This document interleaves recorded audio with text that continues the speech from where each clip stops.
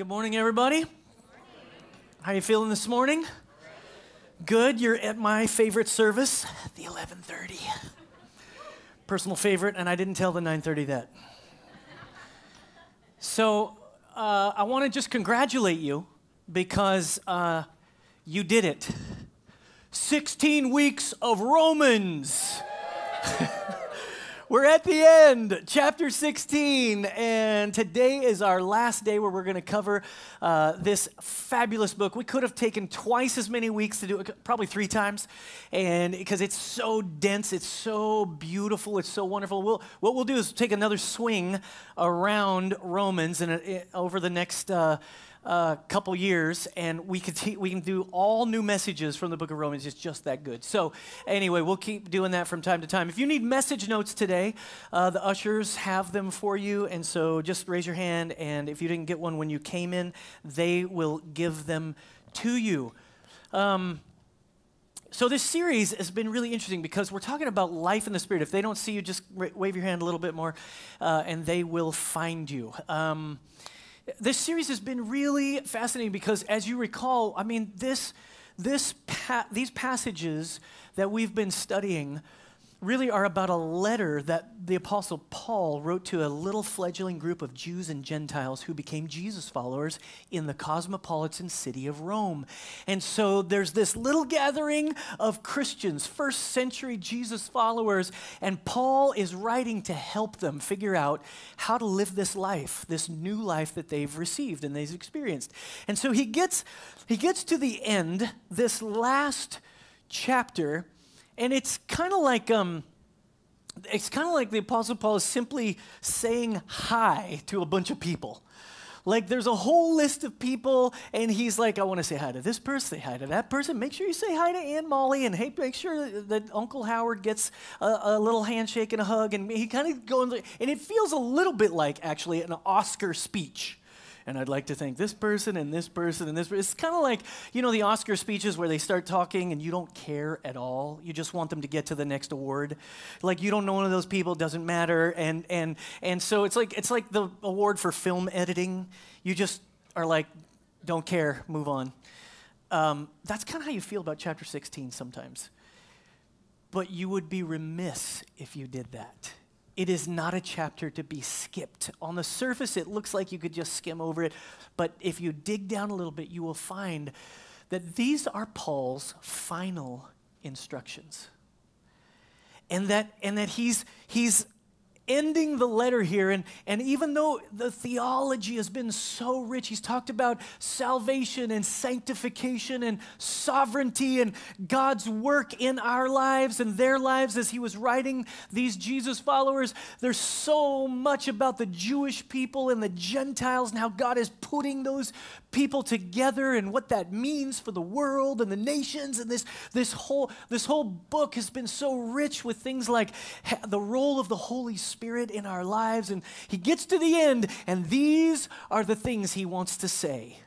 Final instructions. Kind of like, don't forget this. Don't forget this. It's like a dad who is hadn't seen his kids in a while and is writing them a letter and just wants to say, here's how I want you to behave. Okay, I know you know all this stuff. I know I've taught you all this stuff. You know I've given you all these concepts, but here's how I want you to apply them. And it's like a teacher who has all these important concepts, but then it becomes personal for him. Like a friend who's writing a letter, and finally there's an expression of love at the end. And so I want you to see it this way. There's some incredible stuff hidden in these verses. And so let's pray, and then we'll dive into it. Father, we thank you for your word, that it comes alive to us when we read it. And it happens this way because your Holy Spirit is speaking to us, revealing things to us. So would you let the words jump off the page into our hearts? Would you help us to see it, to hear it, and then to act on it, to change and to obey? We thank you for this and the revelation of it in our lives. In Jesus' name, amen. Now, if you look at this chapter, you can see that it's broken down into 4 sections. And there's 4 sections. There's Paul's commendation, Paul's cordiality, Paul's caution, and Paul's conclusion, right? And you can see that in your message notes. Now, these four areas, they all start with C, so you know they got to be good. So it's a pastor thing. You just have to put everything in this kind of order, but you see that these ideas come alive with 4 points that I want to highlight for you. So the Apostle Paul's commendation. All right, let's look at it. Before we read anything, I want you to fill in the first blank on your message notes, because Paul, I believe, is coaching us to appreciate each other. He's coaching us to appreciate each other. All right, let's read it a little bit. Romans 16, 1 through 2. I commend to you our sister Phoebe, a servant of the church in Cenchrea. I ask you to receive her in the Lord in a way worthy of the saints, and to give her any help she may need from you, for she has been a great help to many people, including me. Now, here in these 2 verses, the Apostle Paul is he starts with it by bragging on this woman named Phoebe. Now, what do we know about Phoebe? Well, first of all, we know she was a woman, obviously, because he says, our sister Phoebe. She's named after a character on the hit TV show Friends. Just checking if you were listening. No, she's not actually named after that Phoebe. She's named after a Greek goddess. A Greek goddess. She doesn't sing Smelly Cat, but she does represent a Greek goddess. She was a Gentile, most likely. This means she was a Gentile who became a Christian, who became a Jesus follower. We also know that she's from this little village called Cenchrea, which was about 9 miles south of Corinth, which is another city that Paul visited and wrote letters to. You can see those in the Bible with the 1st and 2nd Corinthians, because he was writing that church. And so she comes, and finally, we know that she delivered this letter for Paul. So she's delivering it for him. But ultimately, what I want you to see here is that we know that she was a leader within the church. Look at verse 1 again. I commend to you our sister Phoebe, a servant of the church in Cenchrea. Now, I want you to underline that word servant in that verse. Just take it and underline that word servant. In the original Greek language, this word was diakonos, which means where we get the word deacon or deaconess. And Phoebe was a deaconess of the church in Cenchrea. Now, there's some debate about what that term actually means or what it was, but there is no doubt that she was a leader within the church. She was a leader within the church. Now listen to what Paul says they should do with Phoebe and her ministry. And it's important because Paul kind of gets a bad rap about his idea of women in the church. I think he's misunderstood a lot of times about his view of women. The first thing the Apostle Paul says about Phoebe is accept her. You can write that in your notes right there. Accept her.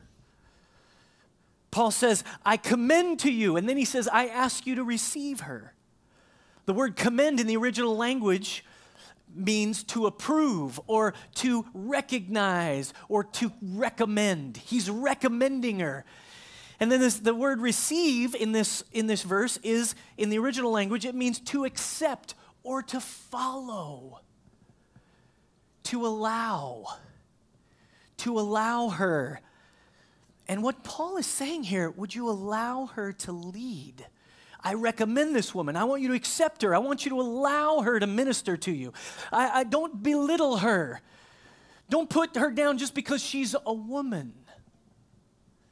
This is a pretty important point for us this morning, today, because for some people, there's this thinking that women can't minister in church or that women can't lead. But here, the Apostle Paul is specifically endorsing the ministry of this woman. And I think it's really important for us to just pause here and understand that women in our culture, we're going through this major shift in the way that people are acting and dealing with this kind of subject in American culture. The Me Too movement has sort of elevated this idea in our consciousness. And I want to be careful that we're not saying that men are pigs and women are awesome, even though men can be pigs. Can I get an amen? Men, you're like just sitting there, just staring at me. And the women are like, amen? You do realize that the problem, the issue that the Me Too movement is highlighting is the fact that there's an abuse of power. That's really the highlight. It's not really necessarily about men. It's more about the abusiveness of people in positions of power over and over again. And these people are being outed. These stories and women saying, yeah, that happened to me. Here's what I want to suggest to you, that in One Chapel and in the Church of Jesus Christ, there should never be abuses of power, nor should there be a belittling of women, nor should there be some kind of control or some kind of abuse or some kind of just rejection or resistance to women leading. There should be an embrace to what God has put inside of women for leadership and what God has put inside of every person within our community, including women, and they should be elevated and respected. That there should be care and concern about how we treat each other. That includes how men treat women, and that includes how women treat men. And I want you to see that that's what Paul is kind of unleashing here. And you can kind of miss it if you just kind of read through and say, oh, he's saying hi to some friends. No, he's actually highlighting a woman who leads and challenging them to accept her. Why does he have to do that? Because in his day, women were not respected very often. In his day, there was a problem with the way women were treated. And we must be, as a church, countercultural to how women are often treated in this day, in our day, in 2018. We need to be the kind of people that understand that all are equal, that God made every one of us with an equality, an inherent value. And that's kind of what Paul's doing here. So the second thing that Paul says about Phoebe is affirm her. You can write that in your message notes. He's affirming her. He's saying, yes, this person, he says, give her any help she may need from you. See, friends, not only were they to accept Phoebe's ministry, but they were also to come alongside her, to help her, to assist her. And that's what all of us need to do, because not only do we need to accept other people's ministries, we need to affirm them, support them in any way they can, whether they're male or female. And One Chapel believes this. Did you know Kim Swafford, she was in the first service. Pastor Kim Swafford is the pastor in charge of One Chapel College, which is the group of people that we believe are called and investing in a life or a vocational type of ministry. And this is a person who influences every person who believes that they're called to go through the training at One Chapel. She's in charge of that. She leads it, and she leads it well. She's an incredible pastor and an incredible person. The welcome party we're about to have right after service, you know, the person that leads this is Cindy Streetmatter. She's back there getting ready for the welcome party right now. She leads this ministry that welcomes people into the life of the church. She sends emails and texts to people. She leads a whole team of people that invest in welcoming people into our community. I want you to see that women are respected and valued and elevated at One Chapel. And it should never be any different than that. Finally, the Apostle Paul commends her to the people in Rome when he says to appreciate her. And you've already filled in that blank, but I want to expand on this idea, this appreciation of her a little bit more. The Apostle Paul says in verse 2, she has been a great help. Everybody say help. She's been a great help to many people, including me. Now, let me show you something here in this little passage. All right, are you still with me?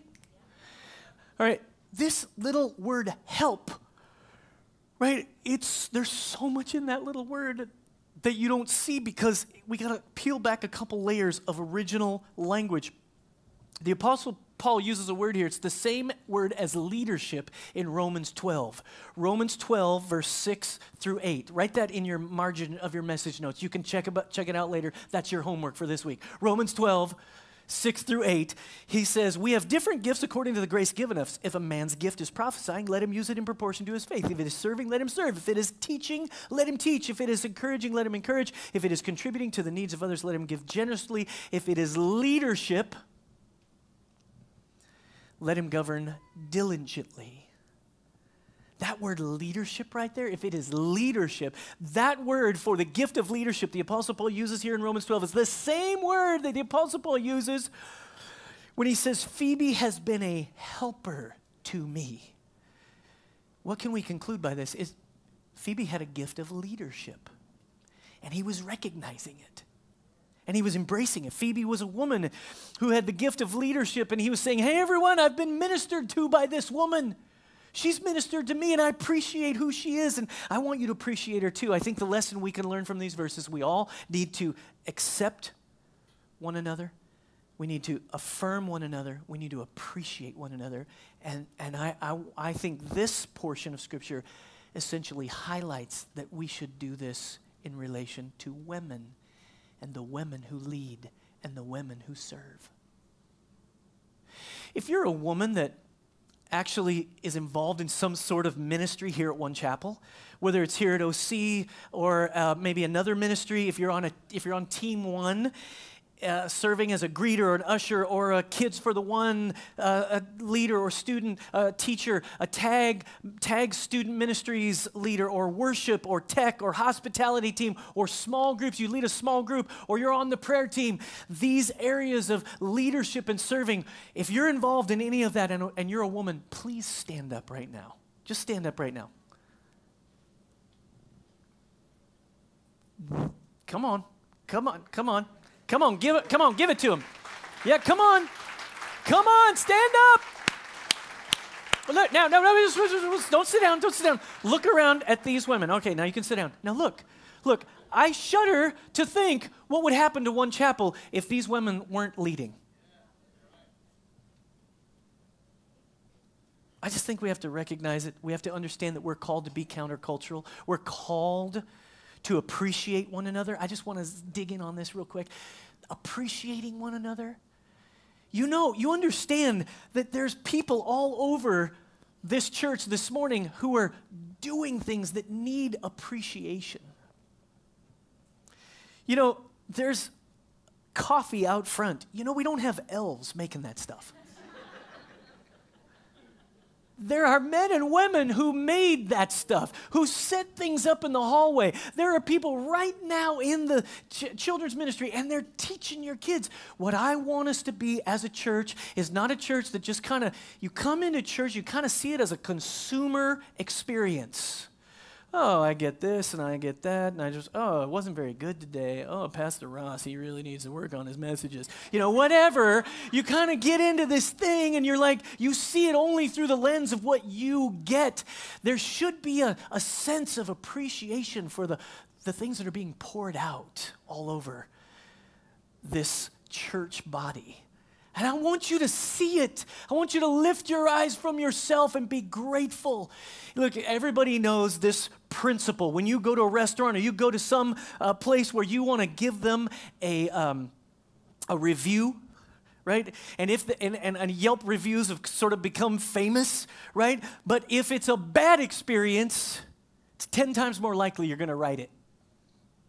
If it's a good experience, it's only 2 or 3 people out of a time will tell about their good experiences. Listen, we need to be countercultural in this regard. We are appreciating people.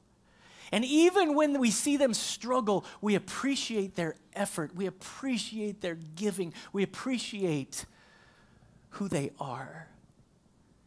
Second section of the chapter is about Paul's cordiality, which essentially means he wants people to be cordial. He's being cordial to them, and he's articulating these people who have been cordial and connected to him. And so that brings us to point number 2, which is know each other's stories. You got to know each other's stories. You want to be a church that actually has real power and authority? You have to be involved in each other's stories. Paul says here, now we're going to go through a huge section of Scripture, so get your Bible out, or if you have a device, turn on your Bible and go to Romans 16, because we're going to read this whole thing here, and I'm going to pronounce some really tricky words. Ready? Verse 3, greet Priscilla and Aquila, my fellow workers in Christ Jesus. They risked their lives for me. Not only I, but all the churches of the Gentiles are grateful to them. Greet also the church that meets at their house. Greet my dear friend Epaenetus, who was the first convert to Christ in the province of Asia. Greet Mary, who worked very hard for you. Greet Andronicus and Junius, my relatives who have been in prison with me. They are outstanding among the apostles, and they were in Christ before I was. Greet Ampliatus, whom I love in the Lord. Greet Urbanus, our fellow worker in Christ, and my dear friend Stachys. Greet Apelles, tested and approved in Christ. Greet those who belong to the household of Aristobulus. Oh, that was a good one. Greet Herodion, my relative. Greet those in the household of Narcissus who are in the Lord. Greet Tryphonian and Blicimedubi, and those women and those women who work hard in the Lord. Greet my dear friend Persis, another woman who has worked very hard in the Lord. Greet Rufus, chosen in the Lord, and his mother, who has been a mother to me too. Greet Asyncritus and Phlegon and Hermas and Patrobas, Hermes and the brothers with them. Greet Philologus, Julia, Nereus and his sister, and Olympus, and all the saints with them. Greet one another with a holy kiss. What? Greet one another. I don't want anyone to underline that verse. Don't just... All the churches of Christ send greetings. And then you go down to verse 21. Go down to verse 21. It says, Timothy, my fellow worker, sends his greetings to you, as do Lucius, Jason, and Sosipater. My relatives, Tertius, who wrote down this letter, greet you in the Lord.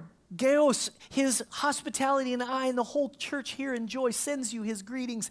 Erastus, who is the city's director of public works, and our brother Quartus send you their greetings. Oh, come on, I did pretty good, didn't I? I mean, it was okay. It wasn't great, but it was all right. The real trick is just speed through it. Now, there's a couple of things that impressed me in this passage, and I want to highlight them. First thing is, I want to say it again, the number of women that he highlights here, you just miss it if you just read through it, but the number of women that Paul mentions here is significant, and here's why it's significant. Now listen to me.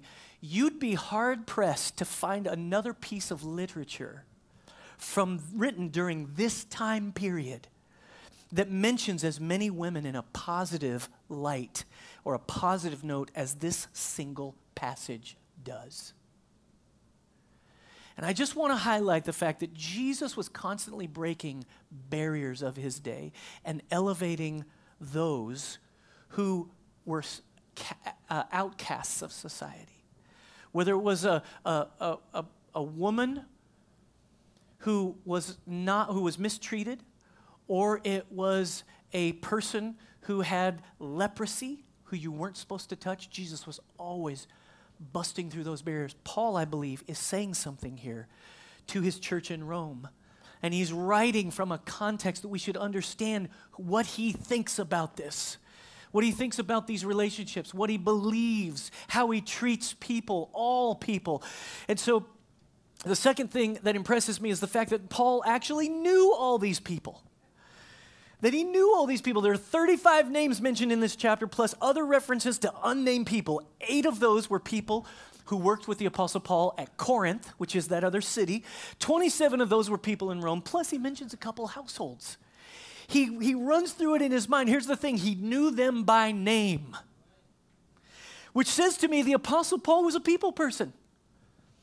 He valued people. See, church family, listen, this should say something to us. We need to be the kind of people who don't wear masks to church.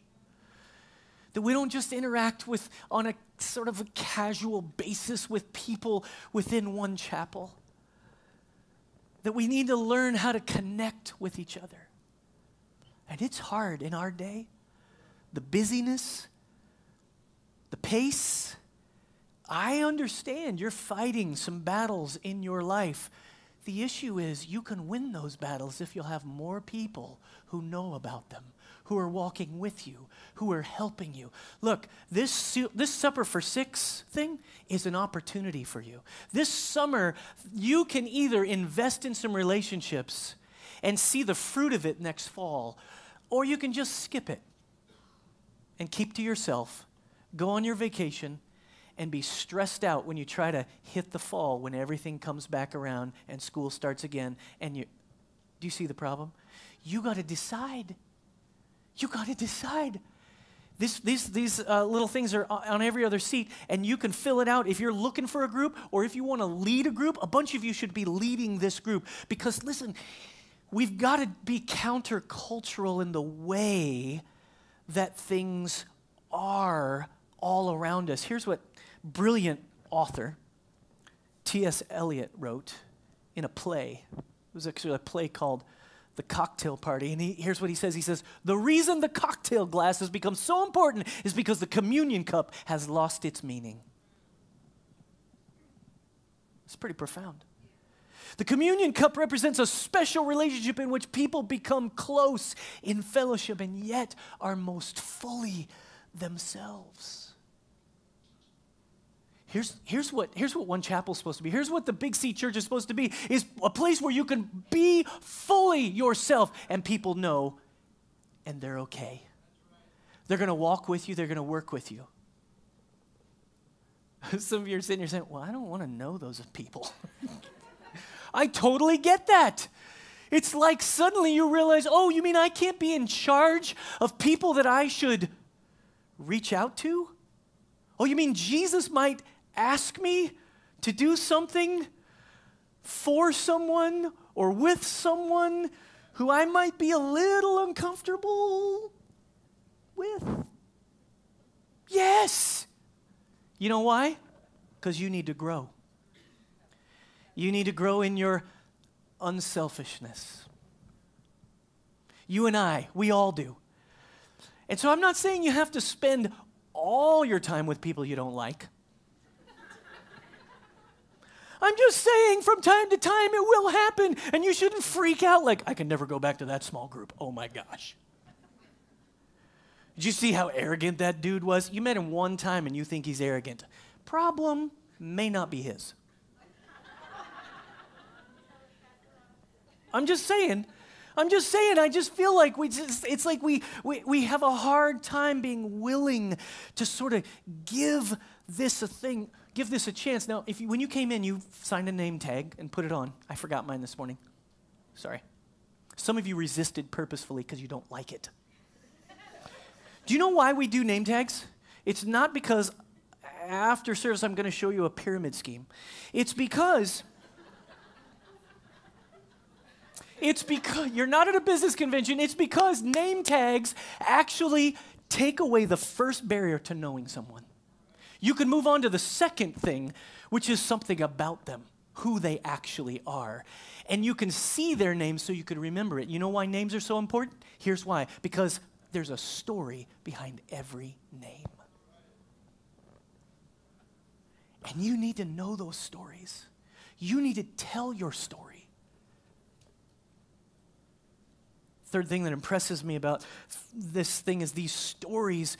So many people, each name tag represents a story, but here in One Chapel, but Paul, as he's talking to these people in Rome, there's a fascinating story about Priscilla and Aquila I just want to highlight to you. Verse 3 and 4 says, greet Priscilla and Aquila, my fellow workers in Christ Jesus. They risked, check this out, they risked their lives for me. Not only I, but all the churches of the Gentiles are grateful for them. These people went out of their way to make sure that Gentile churches were included, and they risked their lives for Paul and for the gospel. Now, Priscilla and Aquila are mentioned 6 times in the New Testament. And what's interesting about this is typically in those days, because it was a chauvinistic society, the man was always mentioned first. But here, it's kind of like Mr. and Mrs., right? Okay, but here in the scriptures, 4 out of the 6 times in the New Testament, Priscilla is mentioned first. Priscilla and Aquila. She's mentioned before her husband. Most scholars believe that simply means Priscilla was the stronger of the 2 teachers. The stronger personality, or even maybe the stronger giftedness of her as a teacher. In other words, she was the more out front person. And here in these verses, the Apostle Paul says, they have helped me.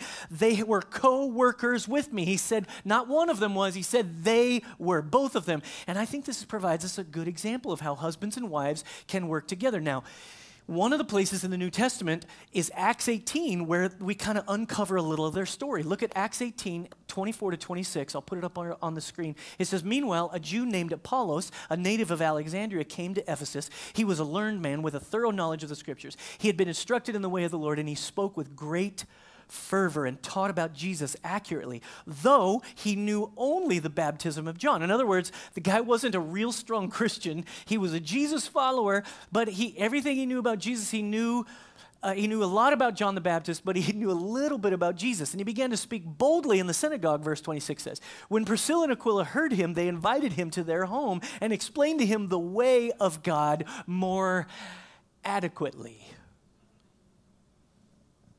That's kind of cool. In other words, Priscilla and Aquila took this man in. They said, hey, you're so good. This is so awesome. Why don't you come to our house and let us enlighten you? This speaks about Priscilla and Aquila and what kind of people they were. Do you think they invited him to their house and then started beating up on him? No, that's not what history says either. History says he became an incredible leader in the church at Corinth. And partly because of the investment of Priscilla and Aquila. And there was an investment in their lives. They risked their lives. There's this story of who they are. Paul was articulating stories. You and I don't have any fabric with our community at One Chapel. Or frankly, for that matter, with the Austin community if we don't have stories. If we don't share stories. Stories are the glue by which communities get together. And this is part of the problem is people are so transient that they don't have time for stories. And even the stories they have had, they don't want to share them for fear of shame or pain or something else. And they don't realize there's healing in it. And there's this wonderful thing that the Holy Spirit does when people get together and they share their story and you realize you're not alone. You realize you're not the only person who's experienced this and somebody else speaks into your life and it's incredible what can happen. But it's scary to do it the first time. I want us to be a church that's willing to know each other's stories. The third section of this chapter is Paul's caution, and number 3 is don't allow division. Don't allow division. Romans 16, 17 through 20 says, I urge you, brothers, to watch out for those who cause divisions and put obstacles in your way that are contrary to the teaching you have learned. Keep away from them, for such people are not serving our Lord Christ, but their own appetites. By smooth talk and flattery, they deceive the minds of naive people. Everyone has heard about your obedience, so I am full of joy over you, but I want you to be wise about what is good and innocent about what is evil. Oh, that's worth underlining right there. I want you to be innocent about what is evil. We are so judgmental. We are so critical. We are so sensitive that we just see everything through the lens of evil. I want you to be innocent of those things. If that arrogant guy that you go to supper for 6 with, go the second week and be willing to think the best about him. and realize that he has a story that may have made him the way he is. That he may actually be in process too, just like you. And he may actually need someone to help him through that process who might be honest enough and make the investment of time where he could realize that he's giving off a false self and that this isn't who he's called to be. Or maybe it's you that are overly sensitive, and after 2 or 3 meals together, you're like, oh, I really like this guy. Well, what was that about? You see the problem. Oh, you're saying to me, Pastor Ross, I'm kind of a busy person. Yeah, you and everybody else. Paul's describing a culture and a community that I think we have to reflect, to not allow division. And let me tell you this, all the hard work, one of the cornerstone verses of One Chapel is speaking the truth in love. It's Ephesians 4:15. Speaking the truth in love, we will in all things grow into him who is the head, Christ Jesus. Now listen, what does this mean? This means speaking the truth and love both have to happen in order for people to grow. I know we all want to gravitate to one or the other. Truth, hey, I got some truth for you, pal. You really got problems. Or you go the other direction. I just want to love you. Can't we just all get along? And we never tell the truth to each other. Let me tell you this. All the work, all the time must be invested in creating an atmosphere and an environment where love spills out, where we convince people we love them, so that when you tell them the truth, they don't doubt your motives. All the work is in building an atmosphere, and that must be done intentionally. You don't do that without stories. You don't do that without elevating unity and squashing, de-escalating fights and conflict. I'm not saying you can't have fights. Look, I have 5 kids. Fighting is part of the family. It's just part of the way it is. Where 2 or 3 are gathered in my name, there's more than one opinion. And this is the problem. This is the problem. So listen, church life is there's going to be fighting. There's going to be some conflict. There's going to be some whining and complaining. I see it in my house all the time. And we train each other. We encourage each other. We challenge one another. We confront one another. But listen, we got to make sure the investment is happening where we're loving one another, caring for one another. Don't allow dissension. Paul says, stay away from those who cause division. Promote harmony. Don't listen to complaints and division. Don't be part of it. It does nothing but tear things down. I'm not talking about meaningful things that must be discussed. Like I said, confronting must happen. Challenges must be faced. But those who cause people to tear apart and division, he says, you need to be careful. And I think this is an incredible point, because he's echoing what Jesus said in John 17 in his prayer when he said, Father, make them one like you and I are one. He said that with a reason, so the world will believe that you sent me. Because when any of us agree, it's a miracle. He wanted a oneness, a unity. He's echoing Psalm 133 that says, behold how good and pleasant it is when brothers and sisters dwell together in unity.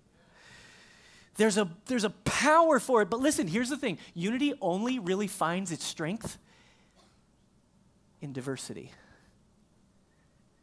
Unity only finds its strength through diversity. Don't try to make everybody like you. Oh, well, if they really wanted to be a great leader, they should. Listen, I don't want you to do everything like me. I want you to do everything like God made you. How horrible this church would be if it had a lot of mini-me's. It would be terrible. I mean, it'd be good for a while, but then you get sick of it. It's not about being a man or being a woman or being at the top of the economic scale or being at the bottom of the economic social ladder. It's not about your politics or any of that. What Paul says is maintain a banner of unity over your life, and don't accentuate these other things, because diversity has to happen, right? Diversity actually we need to honor it. We need to understand the differences between us. And then we need to learn what Jesus meant by becoming one. And what it means is nobody has to suffer from their greatest weakness because somebody around you has a strength that you need. If we're all the same, that's no power in unity. Everybody who thinks the same and acts the same, and that's weird. That's like a cult. But what is powerful is a group of people who understand there are some differences, and Jesus is the banner over those differences. That love covers all those things. That there is a unifying process that we're about, that we're not tearing down, that we're building up. And then finally, the final part of this chapter is the Apostle Paul's conclusion, which brings us to number 4, remember your purpose. He's writing this letter and he says, remember your purpose. Verse 25 says, now to him who is able to establish you by my gospel and the proclamation of Jesus Christ according to the revelation of the mystery hidden for long ages past. This mystery, you know what he's talking about in mystery? His mystery that he's talking about to these people is the mystery of the Jewish believers and the Gentile believers coming together. He's saying this is the point for which Christ came, to bring everyone together, to make sure that the nations know who God is. Verse 26, he says, but now revealed and made known through the prophetic writings by the command of the eternal God, so that all nations might believe and obey him. That's the great purpose of our church. That's the great purpose of the Big C Church. God leaves us here on earth when we come to him. Right? Wouldn't it be so much nicer if you came to Jesus, you prayed the prayer, oh, Jesus, I'll follow you. I surrender to you. Amen. Boom, you just went to heaven. So much simpler. But instead, he leaves us here. Why?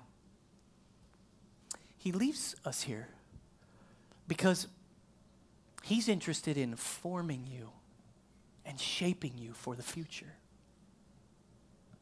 He's interested in you understanding what is coming in the age, the new heaven and the new earth. And he wants you to start practicing that way of living. And in fact, he wants you to bring his kingdom to the planet in collaboration with him. That's what we're doing here. We're collaborating with God in his great purpose. And I want you to see that God's great purpose is always found in bringing people closer to two things. His purpose is always bringing people closer to himself and closer to each other. The world wants to divide us from him. Do you know that God, his problem, the problem he sent Jesus to solve wasn't sin, it was separation. The problem Jesus came to solve is being separated. People, humanity being separated from God. That's the problem he came to solve, and he's drawing people to himself. And you know what else he's doing? He's drawing people together. He's no longer letting division define them. And it's interesting because we need diversity, but we can never surrender to division.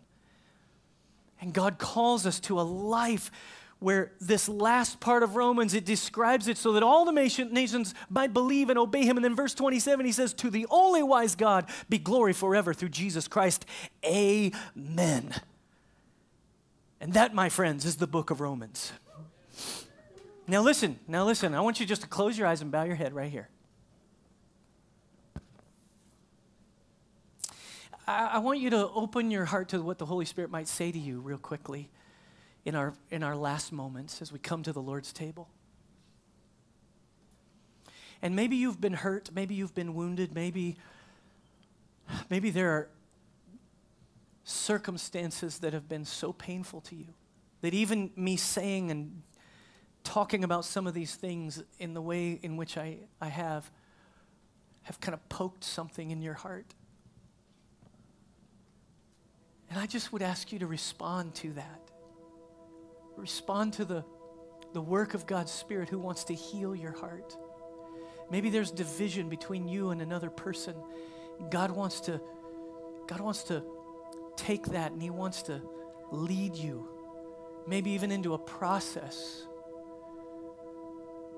where you're united with a brother or a sister. Maybe you've realized, as I've been talking, that this is a moment for you to surrender to the great purpose that you have in your life, caring for others and loving them and helping them be drawn to Jesus. As we come to this table, I want you to see yourself as receiving the great healing that comes from the broken body of Jesus, his brokenness for your wholeness. Come and touch this piece of bread and dip it in this cup, the bread that represents his body and the cup that represents the forgiveness and the washing away of sins, the washing away of the past, the washing away of the hurt. Let him do that to you today, in you. And I want you to even go one step further with this table that we come to and see yourself as part of the body of Christ. And as you pick up one little piece of bread, you realize, oh, this is me. And I belong to all the others, and I'm connected to all the others, and I want to be. So Lord, dip me in your blood and forgive me and cleanse me and heal me and let me start anew again today. Let me yield to your body, to being who you say I